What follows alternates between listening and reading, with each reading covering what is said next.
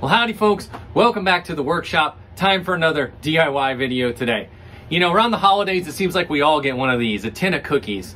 Maybe there'll be one like this or a, holiday themed one or whatever, but y'all end up with an empty cookie tin. And I thought to myself, I should make a banjo out of that just for fun. And then I thought to myself, I should make a video so you can make a banjo just for fun.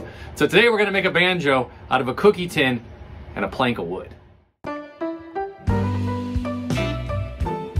Okay, for starters, let's talk about what you're gonna need for this project. And the first thing you're gonna need is your cookie tin, of course. Now, this particular cookie tin doesn't have to be like this. Pretty much any cookie tin will work, but definitely gonna need a cookie tin to make a cookie tin banjo. The next thing you're gonna need is your plank of wood. Now, this is a piece of oak, but if you go to any of the big box stores, they typically sell these, oak, poplar, pine, whatever you want. I'm gonna use oak today. No reason you have to use oak if you've got a different one on hand. This is a 3/4 this way, 1.5 this way. That's a standard size that you'll find at most, lumber yards and such. Then you're gonna need a few guitar parts. I've got 3 tuners right here. You're gonna need 3 tuners, and these are from CB Gitty. I'll put the link to where I bought these in the description if you wanna try to duplicate the same thing. It doesn't really matter. If you've got 3 tuners laying around, you can just use those. So again, I got these from CB Gitty here. These are these wooden bridges, and these are maple, but they make a lot of different ones. Again, I'll put the link in the description. There's 2 in a pack, but you're only gonna need 1, but you need something to use as a bridge. Next thing you're gonna need is a threaded rod or a bolt. Now you can see this is a threaded rod because it doesn't have a head on it. Basically, that's the difference between a thread rod and a bolt. Now, you just want it to be about as wide as your piece of wood here. So this particular one looks like 5/16. So, that's a rough size. Doesn't have to be exactly that. As long as it's in that general area, it should work. And then finally, you're gonna need some guitar strings. Now, this is a set that I got from CB Gitty. These are specifically for project guitars like this, so they sell you actually 3 strings. Again, I'll put the link to that in the description, but if you've got a 6-pack of regular guitar strings, you can just take 3 strings out of it. Okay, so next, let's talk about the tools that you're gonna need. And the first thing you're gonna need is a drill and some drill bits. I would go ahead and have an assortment set of drill bits, something like this. Now I have a drill press back here. I can use that, but you can also use a hand drill. There's not really, a reason you're tied to either one. In fact, I'll probably end up using both. The next thing you're gonna need is something to cut your wood. And I'm just gonna use a little handsaw like this. You could certainly use a number of power tools, but I'm just gonna use a simple little handsaw to cut it because I don't really need to make that many wood cuts. I like to use a hacksaw like this to get it started because the hacksaw's got a nice straight blade. And you're probably gonna want some tools to shape your wood: sandpaper, files, rasps. I love the Shinto rasp for doing some rough shaping. Just a few things like that will probably help you shape it out. You're also gonna need a tape measure, and a T-square wouldn't hurt anything if you have one laying around. And then finally, you're gonna need something to cut the metal of the actual cookie tin. Now what I have is my saber saw here, and I have a metal blade in there. There's a difference between a metal blade and a wood blade, so do not use a wood blade for this, but a metal blade will make short work of the cookie tin. Okay, first things first, we're gonna take our plank here, we're gonna measure down 32 inches, and we're gonna make a mark at 32 inches. Then we'll use our T-square to make a nice line there, and that's where we're gonna cut. Trim the board here. It's now 32 inches this way. It makes it a lot easier to work with. So take your tape measure again, and from this end, you're gonna measure down about 4 inches. If you go 4 1/4, maybe it's not gonna hurt anything, but 4 inches-ish, and make a mark. And then again, we can take our T-square and square that mark off. Okay, so now for the fun part. For what we're gonna do here is we're gonna come around the side here.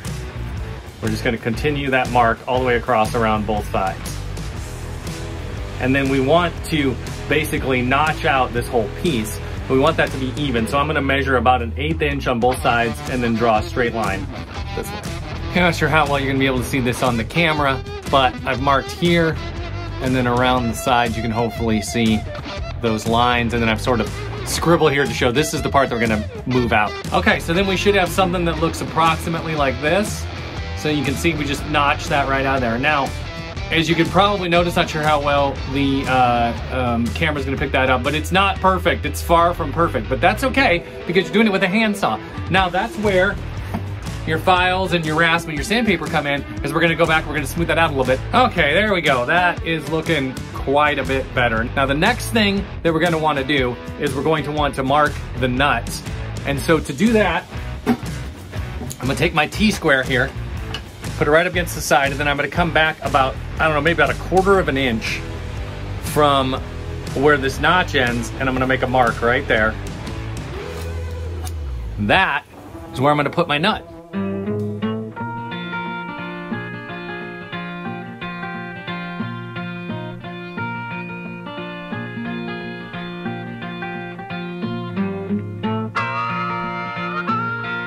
We're making some progress. Now the next thing we want to do is we're gonna measure from the nut down 23 inches this way, and we're gonna make a mark. Now that's not gonna be super important right now, but it will be later. So, okay, so you can maybe just kind of see I made a mark there. Now this mark, I said I'm gonna reference later, so I'm gonna actually take a Sharpie and draw this one a little bit darker so it's easier to see later. That'll make more sense when we get a little further along. Now I realize I just freehanded that, but it's not that important that it be perfectly straight because that's gonna be a reference mark that we use.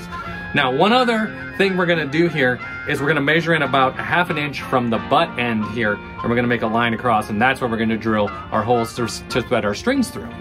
Okay, so we've got our line marked at 23. We got our line marked, I'm not sure if you can see that, but about 1/2 inch in from the end. The next thing we need to do is mark our tuner holes. First thing to look at when you take a look at any of these tuners, there's sort of a spider or a spiral gear, and then a regular like pinion gear. And so you want the gear side to go towards the bridge. So you want them like this, all right? Like this, okay? So what you're gonna want is these three are gonna sort of be like this. I'm just gonna kind of hold them on here roughly, but they're gonna be something like that across your headstock here. So first things first, I like to start with the one that's furthest forward. And what I do is I just grab a ruler here and I measure from the end to the center of the actual, tuning rod here, tuning peg. And that is about 3/4. So I kind of hold that roughly in place. Remember, this is about 3/4 in. And I take my next tuner and I put it there and I give it a little bit of space so that the two plates don't hit each other. And then I measure the distance between these two. And sometimes this is, like I said, this can be a challenge. You kind of got to hold everything in place. Again, you don't have to be super perfect here, but the distance between those is about 1, center to center, it's about 1 5/16. Now that tells me how to space them this way, but how far do I space those holes in from the outside of the headstock, right? So what I do here, I just take the tuner and I can measure from the center there, center of the peg, to the outside of the plate. Well, I want it to be a little wider than the outside of the plate, but I don't want it to be so wide that it hits this tuning peg and this tuning key and prevents it from moving, right? So if I look at that, that is about 3/8 of an inch. I want to measure in, remember, about 3/8 of an inch.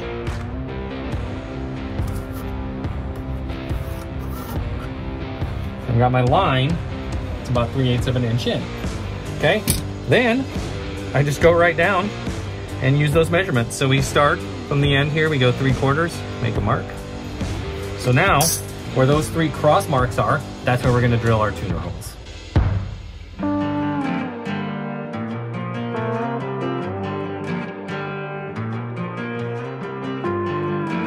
Okay, so hopefully you can see this line here that I made. Now what we want to do is we want to mark the holes where we're going to drill for the string anchors. So we've got 1.5 inches across. We need to make 3 marks, so that needs to be about 3/8 apart. So start here at the outside, we're going to come in 3/8. 1, 2, 3, and we're going to make a mark. We're going to come in another 3/8, and that should be the halfway point at 3/4. And then we're going to go another 3/8, and there should be another mark right there. And so now what we should have is 3 marks that are equally spaced.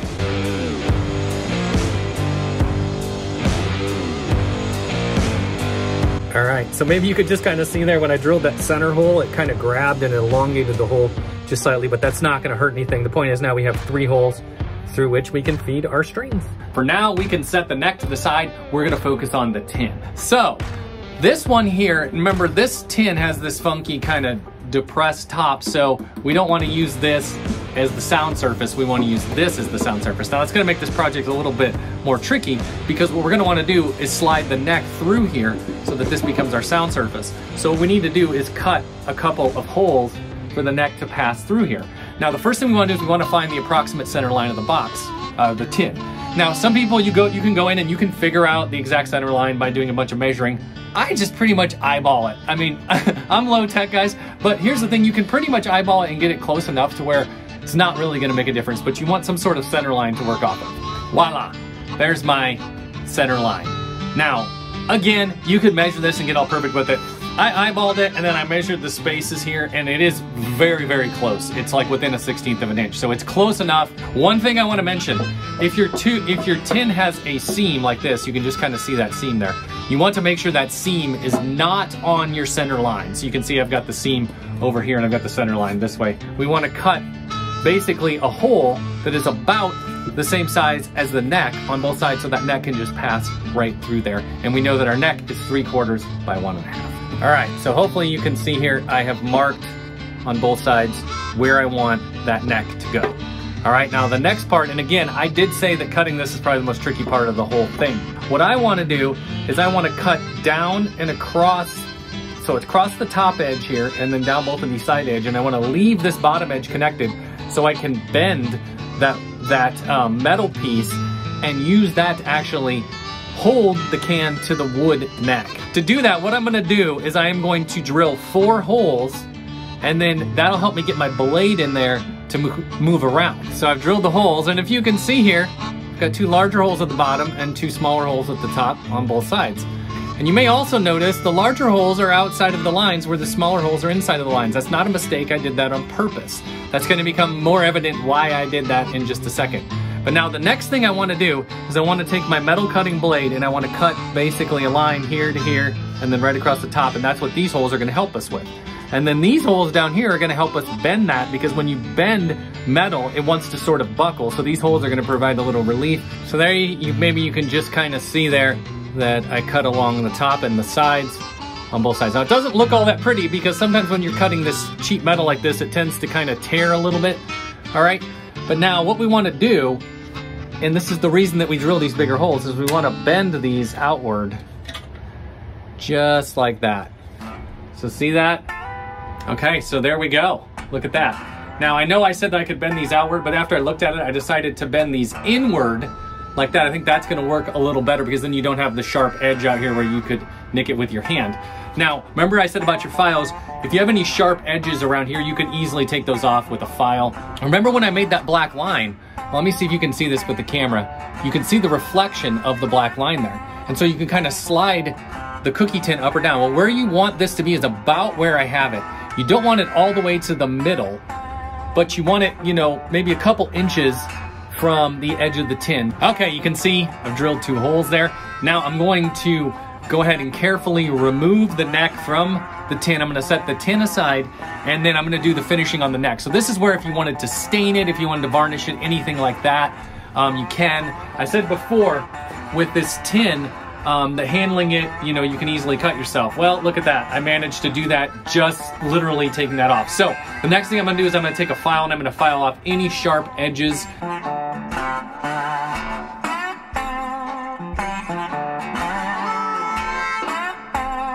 Okay, so once our neck is dry, and by the way, I just love using wood oil on oak because I love the way the oak grain comes out. Okay, there you go. Now we're really close. You can see the tuners are installed, and then I've screwed the tin into the neck here. Now, I guess I forgot to mention this earlier, but it's always a good idea to have just like an assortment of general screws around when you do stuff like that, because these are what I use for these 2 screws. Up here on the headstock, the tuner plates actually come with screws that I use to put those together. So we are ready for final assembly, which is the nut, the bridge, and the strings. Okay, we can see our banjo is really starting to look like a banjo now. We've got the strings on, and by the way, I didn't mention this, but it's good to kind of put a couple strings here for string guides, because what you want to do is you want to get them going fairly straight across the nut here. So the last thing we need to do is put in our bridge. By the way, I did put the back or the top or whatever you want to call it now at this point back on. So we take our bridge here, right? We lay it down and just kind of slide it underneath all 3 strings. And I've got a little bit of tension on these strings. They're not super tight, but I've got a little bit of tension on them. So you can see there, all right? Then we want to slide it down to where it's about 23 inches from the nut. Okay, so now you can see the basics here. The bridge sends the vibrations into the can here. The threaded rod here acts as a nut to keep those off of the fretboard. And then of course, the tuners do their job to take up the tension, and we now have a banjo. All right, I got her tuned up. Let's see what this baby sounds like. Not too bad.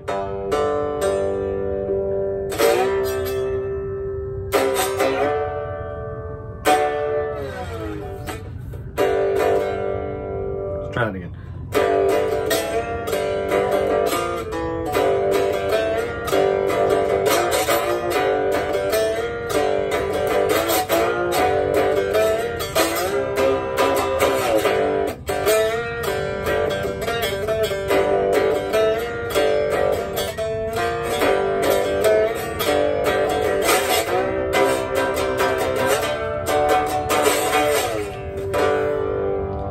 There you go. As you can hear, it sounds like a Cookie Tin Banjo.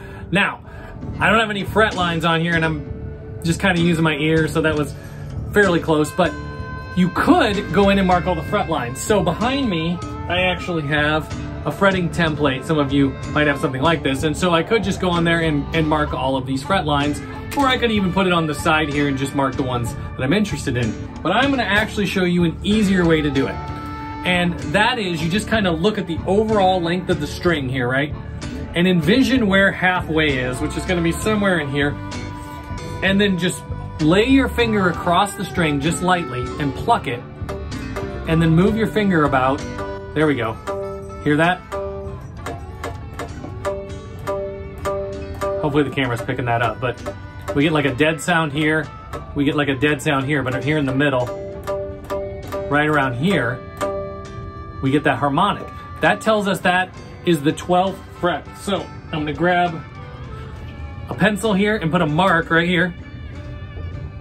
Okay, so next, look at where you think about a quarter is, which is gonna be somewhere around here, and do that again. Right there. Right there. So mark that one, and that is gonna be your 5th fret, okay? Now, look and guess about where a 3rd is, which, so that's somewhere around here. Okay, about where a 3rd of the scale length is, you should have another harmonic. Right there. So, mark that one. That is your 7th fret. Now, if you just were to use a fretting template, the ones that it tells you to mark are the 3rd, the 5th, the 7th, the 9th, and the 12th. We've already got the 12th, the 7th, and the 5th. We only need to find the other 2. And there are actually harmonics there, but they're really light. I'm not sure if the camera's gonna pick this up. But so between the 7th and the 12th here, you should have a 9th fret harmonic. So if you can get it just right, right there. Hopefully the camera can pick that up. But there's a harmonic right there, so I'm gonna mark that. And then you should have a very, very, very almost indistinguishable one at the 3rd. So that was a lot harder to find there. But I think an easier way to find the 3rd is grab your slide, play it open, and then slide up till you find that blue note. There it is.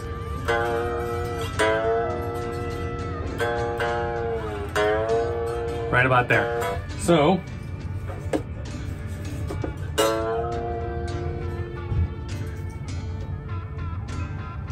okay. So now, if you look here, and hopefully the camera can see this, I've got my 3rd, 5th, 7th, 9th, and 12th marked.